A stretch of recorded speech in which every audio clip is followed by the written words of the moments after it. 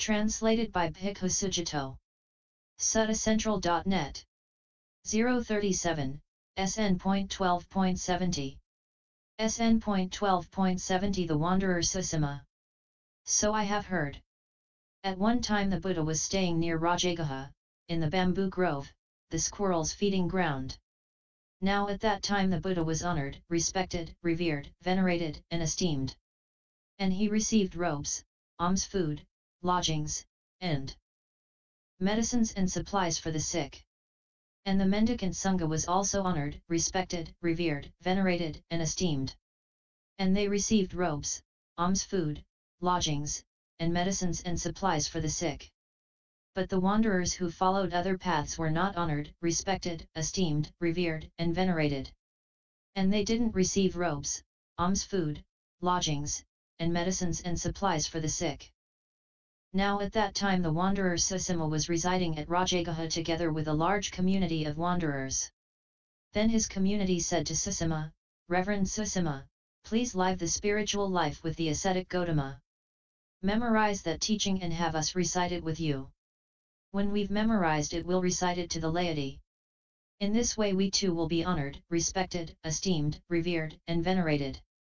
And we'll receive robes, alms-food, lodgings, and medicines and supplies for the sick." "Yes, reverends," replied Susima. Then he went to Venerable Ananda, and exchanged greetings with him.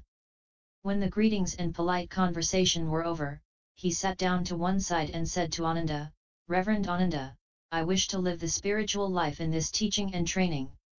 Then Ananda took Susima to the Buddha, bowed, sat down to one side, and said to him, "Sir, this wanderer Susima says that he wishes to live the spiritual life in this teaching and training. Well then, Ananda, give Susima the going forth." And the wanderer Susima received the going forth, the ordination in the Buddha's presence. Now at that time several mendicants had declared their enlightenment in the Buddha's presence. "We understand, rebirth is ended, the spiritual journey has been completed, what had to be done has been done, there is no return to any state of existence." Venerable Susima heard about this. He went up to those mendicants, and exchanged greetings with them. When the greetings and polite conversation were over, he sat down to one side and said to those mendicants, "Is it really true that the venerables have declared enlightenment in the Buddha's presence?" "Yes, Reverend. But knowing and seeing thus, do you wield the many kinds of psychic power? That is, multiplying yourselves and becoming one again, going unimpeded through a wall, a rampart, or a mountain as if through space, diving in and out of the earth as if it were water, walking on water as if it were earth, flying cross-legged through the sky like a bird, touching and stroking with the hand the sun and moon, so mighty and powerful? Do you control the body as far as the Brahma realm?" "No, Reverend." "Well, knowing and seeing thus do you, with clairaudience that is purified and superhuman, hear both kinds of sounds, human and divine, whether near or far?" "No, Reverend." "Well, knowing and seeing thus, do you understand the minds of other beings and individuals, having comprehended them with your mind? Do you understand mind with greed as mind with greed, and mind without greed as mind without greed? Do you understand mind with hate as mind with hate, and mind without hate as mind without hate? Do you understand mind with delusion as mind with delusion, and mind without delusion as mind without delusion? Do you understand constricted mind as constricted mind, and scattered mind as scattered mind? Do you understand expansive mind as expansive mind, and unexpansive mind as unexpansive mind? Do you understand mind that is not supreme as mind that is not supreme, and mind that is supreme as mind that is supreme? Do you understand mind immersed in samadhi as mind immersed in samadhi, and mind not immersed in samadhi as mind not immersed in samadhi? Do you understand freed mind as freed mind, and unfreed mind as unfreed mind?" "No, Reverend." "Well, knowing and seeing thus, do you recollect many kinds of past lives? That is, 1, 2, 3, 4, 5, 10, 20, 30, 40, 50, 100, 1,000, 100,000 rebirths, many eons of the world contracting, many eons of the world expanding, many eons of the world contracting and expanding? Do you remember, there, I was named this, my clan was that, I looked like this, and that was my food. This was how I felt pleasure and pain, and that was how my life ended. When I passed away from that place I was reborn somewhere else. There, too, I was named this, my clan was that, I looked like this, and that was my food. This was how I felt pleasure and pain, and that was how my life ended. When I passed away from that place I was reborn here. Do you recollect your many kinds of past lives, with features and details? No, Reverend. Well, knowing and seeing thus, do you, with clairvoyance that is purified and superhuman, see sentient beings passing away and being reborn, inferior and superior, beautiful and ugly, in a good place or a bad place, and understand how sentient beings are reborn according to their deeds? These dear beings did bad things by way of body, speech, and mind. They spoke ill of the noble ones, they had wrong view, and they chose to act out of that wrong view. When their body breaks up, after death, they're reborn in a place of loss, a bad place, the underworld, hell. These dear beings, however, did good things by way of body, speech, and mind. They never spoke ill of the noble ones, they had right view, and they chose to act out of that right view.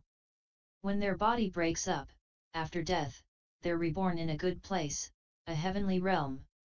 And so, with clairvoyance that is purified and superhuman, do you see sentient beings passing away and being reborn, inferior and superior, beautiful and ugly, in a good place or a bad place? And do you understand how sentient beings are reborn according to their deeds? No, Reverend. Well, knowing and seeing thus, do you have direct meditative experience of the peaceful liberations that are formless, transcending form? No, Reverend. Well now, Venerables, how could there be such a declaration when these things are not attained? Reverend Susima, we are freed by wisdom. I don't understand the detailed meaning of what you have said in brief. Please teach me this matter so I can understand the detailed meaning. Reverend Susima, whether you understand or not, we are freed by wisdom. Then Susima went to the Buddha, bowed, sat down to one side, and informed the Buddha of all he had discussed with those mendicants. Susima, first comes knowledge of the stability of natural principles. Afterwards there is knowledge of extinguishment. Sir, I don't understand the detailed meaning of what you have said in brief. Please teach me this matter so I can understand the detailed meaning. Reverend Susima, whether you understand or not, first comes knowledge of the stability of natural principles. Afterwards there is knowledge of extinguishment. What do you think, Susima? Is form permanent or impermanent? Impermanent, sir. But if it's impermanent, is it suffering or happiness? Suffering, sir. But if it's impermanent, suffering, and perishable, is it fit to be regarded thus, this is mine, I am this is myself? No, sir. Is feeling permanent or impermanent? Impermanent, sir. But if it's impermanent, is it suffering or happiness? Suffering, sir. But if it's impermanent, suffering, and perishable, is it fit to be regarded thus, this is mine, I am this is myself? No, sir. Is perception permanent or impermanent? Impermanent, sir. Are choices permanent or impermanent? Impermanent, sir. But if they're impermanent, are they suffering or happiness? Suffering, sir. But if they're impermanent, suffering, and perishable, are they fit to be regarded thus, this is mine, I am this is myself? No, sir. Is consciousness permanent or impermanent? Impermanent, sir. But if it's impermanent, is it suffering or happiness, suffering, sir. But if it's impermanent, suffering, and perishable, is it fit to be regarded thus, this is mine, I am this is myself? No, sir. So, Susima, you should truly see any kind of form at all, past, future, or present, internal or external, coarse or fine, inferior or superior, far or near, all form, with right understanding, this is not mine, I am not this is not myself. You should truly see any kind of feeling at all, past, future, or present, internal or external, coarse or fine, inferior or superior, far or near, all feeling, with right understanding, this is not mine, I am not this is not myself.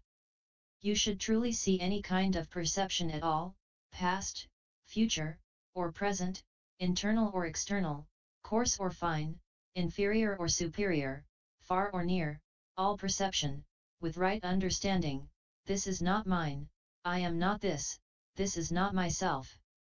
You should truly see any kind of choices at all, past, future, or present, internal or external, coarse or fine, inferior or superior, far or near, all choices, with right understanding, this is not mine, I am not this is not myself.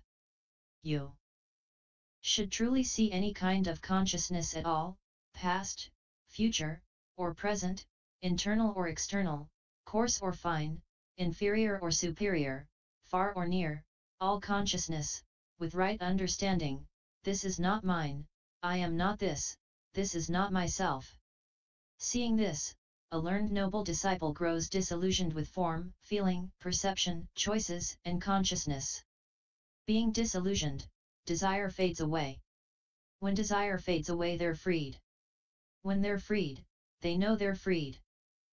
They understand, rebirth is ended, the spiritual journey has been completed, what had to be done has been done, there is no return to any state of existence.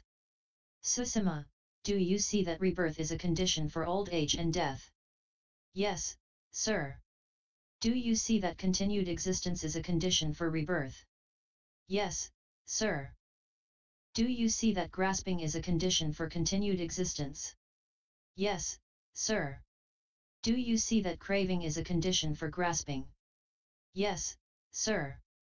Do you see that feeling is a condition for craving, contact is a condition for feeling, the six sense fields are conditions for contact, name and form are conditions for the six sense fields, consciousness is a condition for name and form. Choices are a condition for consciousness, ignorance is a condition for choices. Yes, sir. Do you see that when rebirth ceases, old age and death cease? Yes, sir. Do you see that when continued existence ceases, rebirth ceases? Yes, sir. Do you see that when grasping ceases, continued existence ceases, when craving ceases, grasping ceases, when feeling ceases, craving ceases, when contact ceases, feeling ceases, when the six sense fields cease, contact ceases, when name and form cease, the six sense fields cease, when consciousness ceases, name and form cease, when choices cease, consciousness ceases, when ignorance ceases, choices cease. Yes, sir. But knowing and seeing thus, do you wield the many kinds of psychic power? No, sir. Well, knowing and seeing thus, do you, with clairaudience that is purified and superhuman, hear both kinds of sounds, human and divine, whether near or far? No, sir. Well, knowing and seeing thus, do you understand the minds of other beings and individuals, having comprehended them with your mind? No, sir. Well, knowing and seeing thus, do you recollect many kinds of past lives, with features and details? No, sir. Well, knowing and seeing thus, do you, with clairvoyance that is purified and superhuman, see sentient beings passing away and being reborn, according to their deeds? No, sir. Well, knowing and seeing thus, do you have direct meditative experience of the peaceful liberations that are formless, transcending form. No, sir. Well now, Susima, how could there be such a declaration when these things are not attained? Then Venerable Susima bowed with his head at the Buddha's feet and said, I have made a mistake, sir. It was foolish, stupid, and unskillful of me to go forth as a thief in such a well-explained teaching and training. Please, sir, accept my mistake for what it is, so I will restrain myself in future. Indeed, Susima, you made a mistake. It was foolish, stupid, and unskillful of you to go forth as a thief in such a well-explained teaching and training. Suppose they were to arrest a bandit, a criminal, and present him to the king, saying, Your Majesty, this is a bandit, a criminal. Punish him as you will. The king would say, Go, my men, and tie this man's arms tightly behind his back with a strong rope. Shave his head and march him from street to street and from square to square to the beating of a harsh drum. Then take him out the south gate and there, to the south of the city, chop off his head. The king's men would do as they were told. What do you think, Susima? Wouldn't that man experience pain and distress because of that? Yes, sir. Although that man would experience pain and distress because of that, going forth as a thief in such a well-explained teaching and training has a more painful and bitter result. And it even leads to the underworld. But since you have recognized your mistake for what it is, and have dealt with it properly, I accept it. For it is growth in the training of the noble one to recognize a mistake for what it is, deal with it properly, and commit to restraint in the future. End SN.12.70